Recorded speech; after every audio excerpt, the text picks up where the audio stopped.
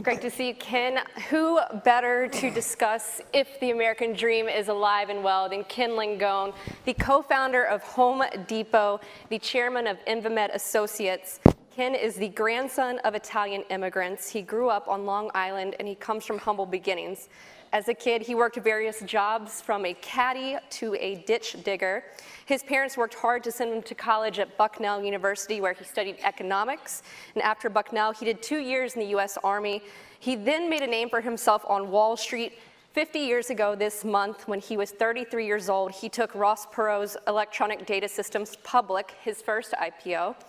And Ken and his wife are well-known philanthropists, especially here in New York City at NYU Langone Medical. He is the author of the best-selling book, I Love Capitalism. Ken, thank you so much for joining us. Thank you for having me. Well, Ken, we do have to talk about your book, since you are this author of this book that's a bestseller now. So I have a very important question for you. Go ahead. All right, so last month, a recent Gallup poll came out that showed that more young people are holding a positive view of socialism, and their views of capitalism are at a decade low. So what is your reaction to that? I think it's natural that this group, their first taste or their first knowledge of capitalism was the collapse in 2008. They were 8, 9, 10, 11, 12 years old. So capitalism did not present itself very well. But that wasn't capitalism. That was a system that's gone amok, went amok. And, you know, there's an old saying, there's plenty of blame to go around. I think the financial regulation thing was Dodd-Frank. That was a big guy that was going to clean the mess up. I would remind you that Barney Frank, about 9 years before that, was saying it was an inherent American right for everybody to own a home. And it was that mentality, I'm not suggesting he did it all by himself, but it was that mentality that allowed the insanity to spread. So as I said, and you know, to give Wall Street credit for one thing, if you give them an opening on how to make money, they'll take advantage of it. That's the way the system works, sometimes for the good, sometimes not. So I understand their bias based on that period of time, but I would argue to any of them, I'll put you in my plane, I'll fly you down to Venezuela, and let's see how good socialism's doing down there, or Cuba, or any place you want to name it. Capitalism is like anything else in life. Too much of anything is no good. I think we need to be conscious of our obligations and our responsibilities, but the one statistic that matters to me more than anything else relative to the Home Depot, entry-level job at the Home Depot is pushing carts in the parking lot and helping customers load their cars up, hopefully with enormous amounts of merchandise. We have 3,000. They started out as 18, barely out of high school, weren't going to college. We have 3,000 of them. They're multimillionaires today. And if you want a testimony to capitalism, talk to any one of those 3,000 people. Well, Ken, when you do have conversations, I'm taking it you visited some of these young folks and you have talked about your book. What are you hearing from them, though? I know you have this message of capitalism, but what are you hearing? Like, what are their frustrations? Thank God that generation has a great sensitivity for other people. And that's good. The hurt and pain that's out there, we all should be doing something about. And I commend them for that. But I urge you, don't throw the baby out with the bathwater. And I'll only give you a benchmark. If you took every single nickel I've spent, or my wife and I have spent, which really adds a number of when you include her, okay? Because she's a spender, not a shopper, all right? And God bless her. She's been with me the whole run, and it's been a hell of a run. But if you add up all the money we've spent on ourselves, homes, vacations, cars, you name it, it's a fraction of the money we've given away to great causes. So I make no apology for living well. I make no apology whatsoever for having a beautiful airplane that takes me wherever I want to go, or beautiful homes, none of that. I can say in all good conscience that I've given away more than I've spent on myself or my wife and I have spent on our family. Okay? And maybe that's a rationalization, but I think it's a pretty good yardstick. And I make no apology for that. Go to every college and university in America today. Look at the buildings that have names on them. Go to the medical centers all over here, the city. Go to libraries. Go to museums. All those places exist because people saw fit to share their good fortune with others. And I don't think anybody should apologize for being successful. And in that respect, by the way, I have no right to tell somebody else what to do with their money. The fact that my wife and I strongly feel that we have a moral obligation doesn't mean that's the same moral obligation for somebody else. It's for them to decide what they want. But I can assure you, there's no nation on this earth that's more philanthropic than this nation. And the proof is, go to every mecca of medicine in this city, Mount Sinai, Cornell, Columbia, NYU, you name it, and go in and look at these different programs and these buildings and these endowments and these chairs in surgery and chairs in oncology. It's all because somebody said, I want to do it. Right. Well, you and your wife donated $100 million recently to NYU to fund tuition, so there'll be free tuition for med school students going forward. Why did you do that?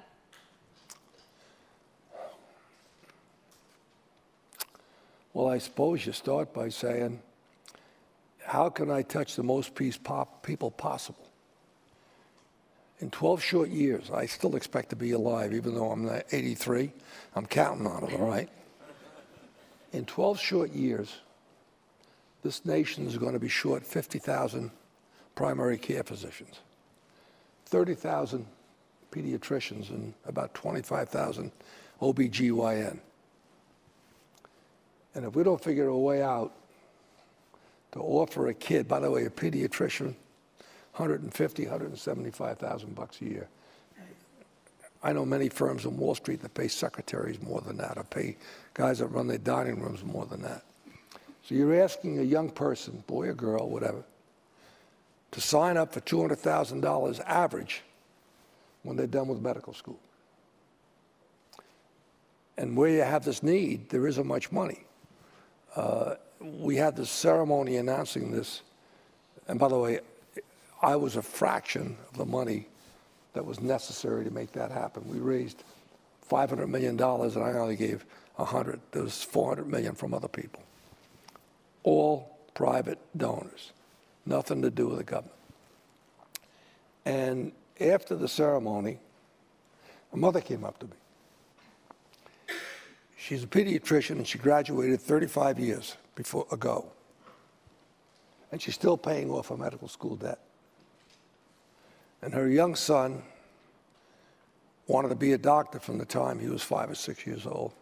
And she made her mind up that whatever it took, she was going to help him go to medical school.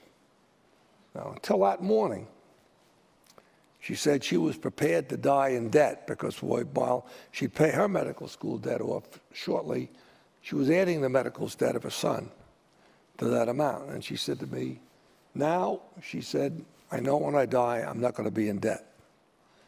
And the better part of that is not what it did for her, but what it does for society.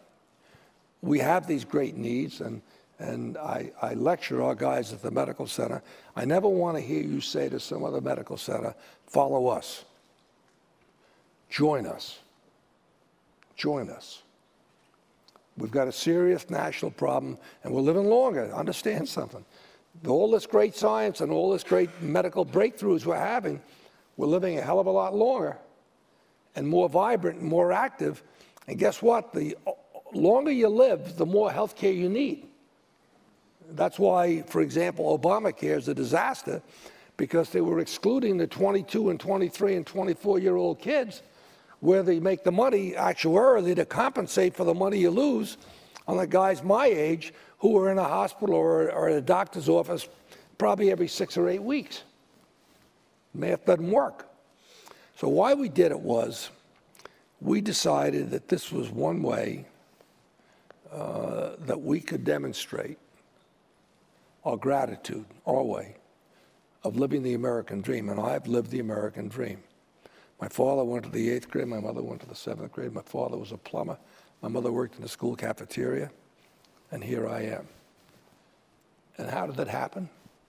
It happened because my grandparents had the wisdom to come to this country for a better opportunity. Not for them. My grandfather died the way he started in life. At 6 years old, he started out with a shovel in his hand. And he left school when he was 6 years old in Europe, Italy. And he came over here and he died with a shovel in his hand at 72. But he sacrificed what he did so I would have a better life. And we feel my wife and I feel very strongly that, thank you very much. And let me assure you of one thing, and I'm speaking to a lot of young people here, and my guess is there's a pretty good chance a lot of you aren't of the same side of the political spectrum as I am. That's okay. I can live with that. But let me assure you of one thing. There's no nation on this earth like this nation. The issue of immigration is such a hot button in America today for one reason. Everybody wants to come here. My grandfather came here when he was 21, and he was married and had 2 children. He left his wife and 2 children and came here, lived in a room with 11 other men on Mulberry Street for 2 years to save enough money to send for his wife and his 2 children. And during World War II, when we all used to go to Grandma's on Sunday for Sunday lunch, and I had uncles and cousins that were in the war, the kids, I was 8, 9 years old, we'd lie on the ground and we'd write notes, letters to our cousins and uncles that were in the war. And one Sunday, the way it worked is we all ate. The woman went in the kitchen and cleaned up. The men went in the living room and fell asleep. And the children were on the floor on linoleum. We didn't have carpeting then, linoleum, writing letters to the uncles and cousins that were all fighting the war. And I asked my grandfather, who could not speak, interesting thing, he couldn't speak English, but he absolutely insisted that his children only speak English to his grandchildren. Because he said, I came here, I wanted to be part of this country. And by the way, the proudest day of his life was the Memorial Day parade every year in Port Washington, where the Sons of Italy had a group in the parade, and putting on his Sons of Italy hat with a badge was one of the most precious days of his life.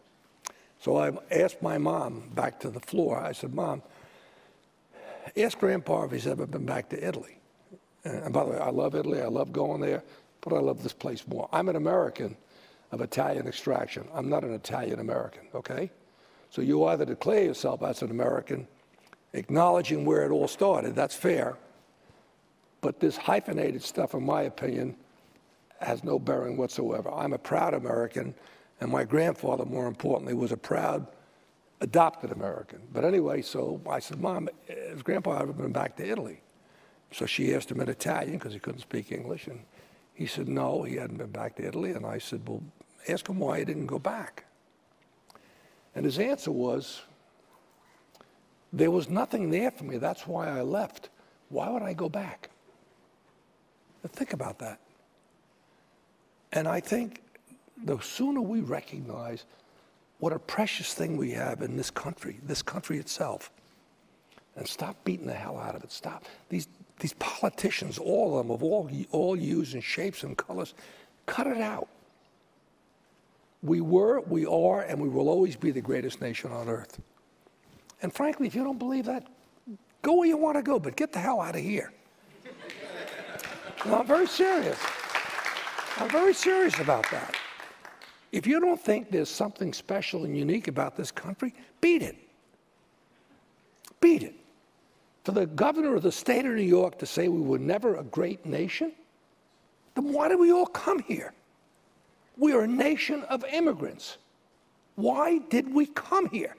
The only guys that can say they're not are the American Indians. But the rest of us are all from someplace else, 1 or 2 or 3 or 4 generations before that. And we ought to be proud of that. And so how do I feel about philanthropy? First of all, I'm not giving a thing up. My father taught me this, that if you give something to somebody and you don't give anything up, that's not philanthropy. Philanthropy is only when you sacrifice something to do something for somebody else. Well, I haven't gotten there yet, and I don't think I'm ever going to get there, so I guess I'm never going to be a pure philanthropist. But we've got a very precious thing in this country. Among other things, we have the right to disagree, and we have the right to argue, and we have the right to picket. We have the right to do all these things. And again, I say to you, it's interesting, everybody wants to come here. We wouldn't have an immigration problem if that wasn't the case. So that's my notion on philanthropy. Go ahead. And you've said that you're a supporter of President Trump. You like some of the I'm a supporter of what he does. Okay. I think he's accomplished more in 2 years than the last 5 idiots in the last 30 years. So you like what he does? You Korea. A year ago, Rocket Man was going to be annihilated. Right? That's what he said. And by the way, I had a very highly respected American diplomat say he handled him right. We got 3 people back they wouldn't let go. And there's been no rockets in the space for the last 8, 9, 10 months. I don't know what you call it. I call it a better situation than it was before. The issue on tariffs, game, set, match, fellas. When the rest of the world, pardon me, was on its ass, we had a moral obligation to help them get on their feet. China today is the 2nd largest economy in the world. They ought to be on an equal footing with us, and we should be on an equal footing with them. Germany, after World War, we learned something. After World War I, largely because of French insistence, we stripped Germany of its industrial capacity, which triggered eventually a horrible period of inflation, which triggered pain and suffering, which led to the ascendancy of Hitler through a democratic process. We should never forget that. The second time, we said, we're not doing that, so we had the Marshall Plan. We had, think of all the Truman Doctrine, all the things we did. We rebuilt, we helped rebuild, we didn't do it. We helped rebuild Japan. We helped rebuild Germany. We helped rebuild Europe. We did it, and we're good for it. But now, guess what? You pay your own way.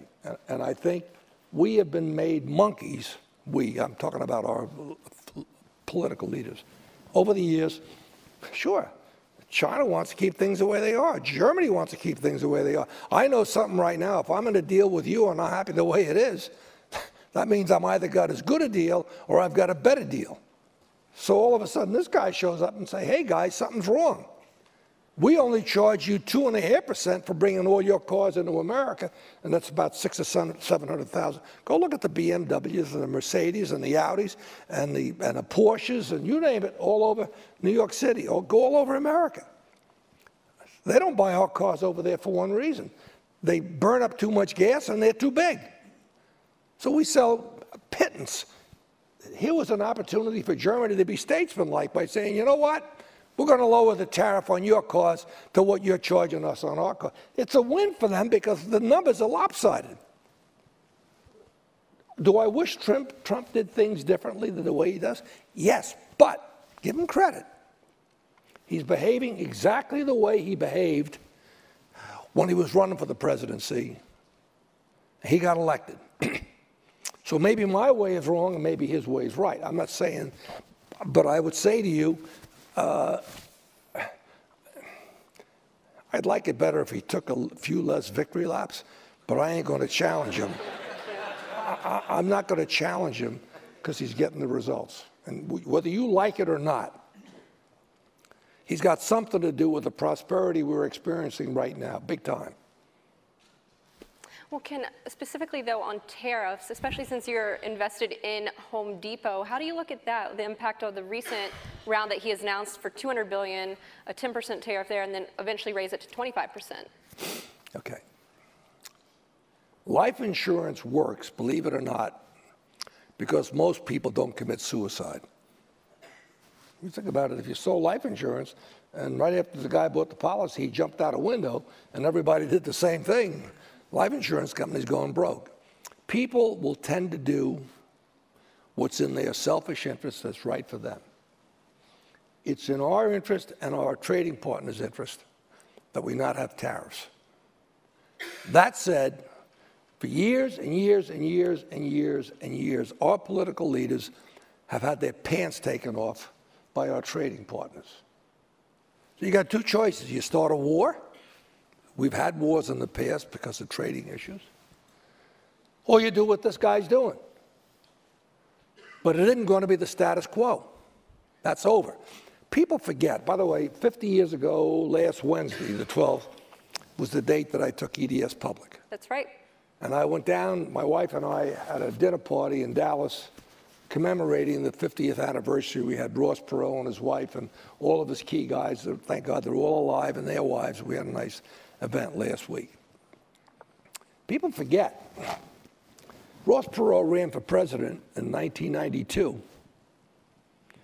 And he was talking about, remember the giant sucking sound from down south? Same thing Trump's talking about. Different color, but same thing. And the other thing Perot talked about, Trump's talking about draining the swamp, and Perot talked about cleaning out the barn. Same thing. Same thing.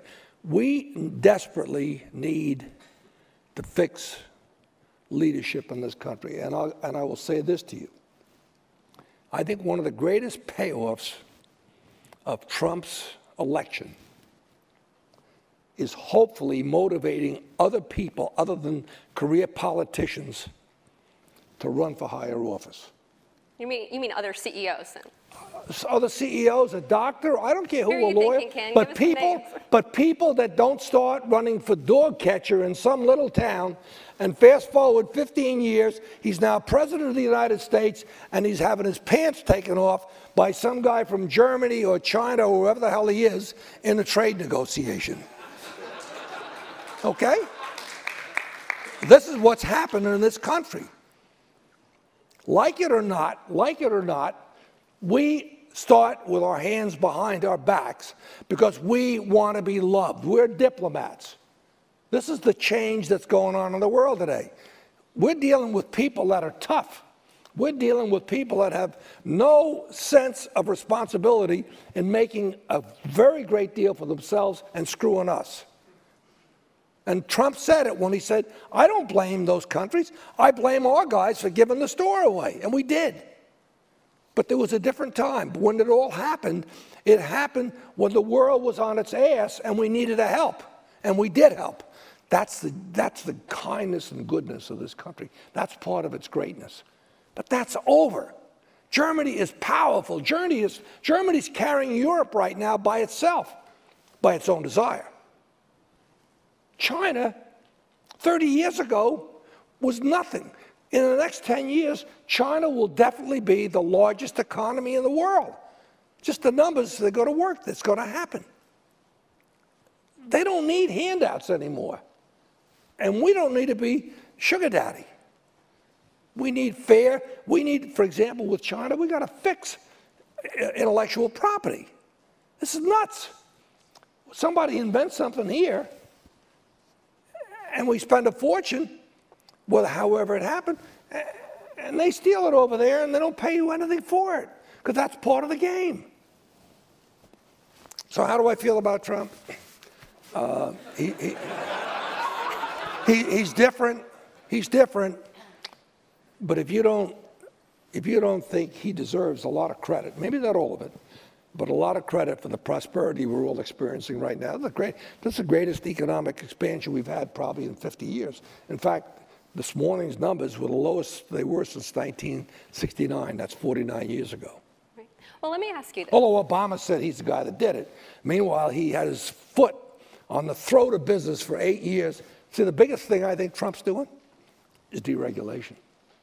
Because a lot of these regulations were nonsense. They did nothing for anybody. Go ahead. All right, so let me ask you this. You're someone who always says that you really value kind word. You're someone who's known for doing kind gestures. You really like that. So you can make the argument. Exactly what I said was the three most powerful things in life are a kind word, a thoughtful gesture, and passion and enthusiasm for whatever you're doing. Right. So you can make the argument that the President of the United States is effectively the CEO of the country. He's got the business side down, the economy is strong.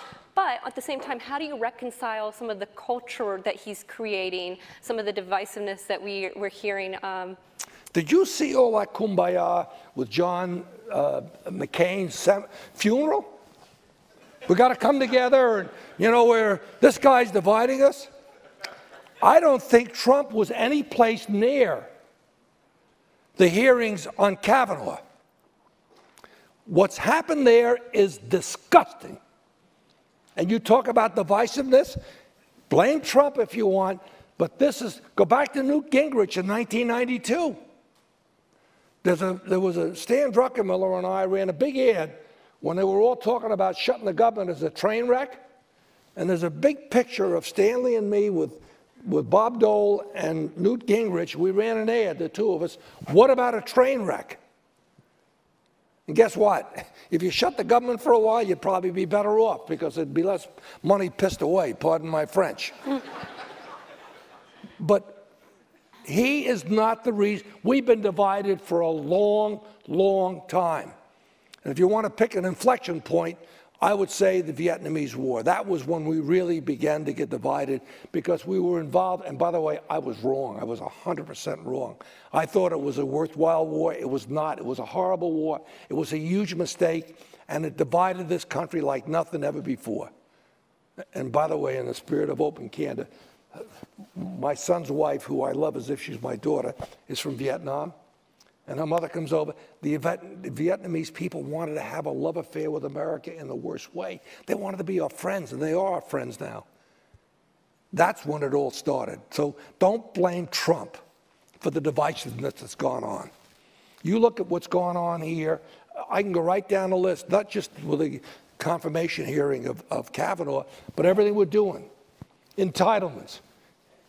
You don't, the insanity, ICE. You don't want ICE? Okay. So now you got nobody stopping there, somebody coming in. Is this what you want? Maybe this is what you want.